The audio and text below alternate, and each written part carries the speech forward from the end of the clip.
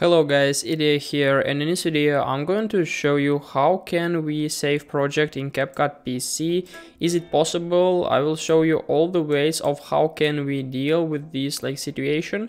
In order to show this process, I created this project, which so let's add some videos, let's add some effects basically.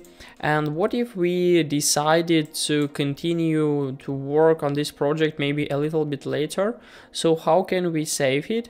Basically, of course, we can just click on export and export necessary video, but what if we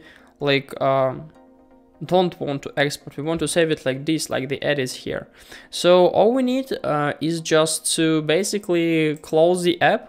And as you can see now, we have like this window here, and there is projects, and the last project is right up here. But basically all the projects are still here. We can see the size, the duration of our video. We can also sort from list to grid.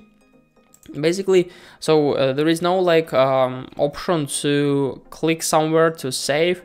We can of course just click on file to import, export, edit, but we won't find any options to save this project, because basically everything is done automatically. So we can just close it like this, or just close it like that. So basically we can even close the whole app, and the next opening, we can still open this window with our projects here, and we can just choose it from the list and then just open it. So nothing is hard and nothing will be lost, because the library is right up here. But what if we need to share our project from one PC to the another? Is it possible to find the path to our project? Yes, it is, of course. We can click on our timeline somewhere, not on the video part, somewhere here for example, and as you can see, we can see the details here, the name, the saved option. And what is interesting, that this way leads to the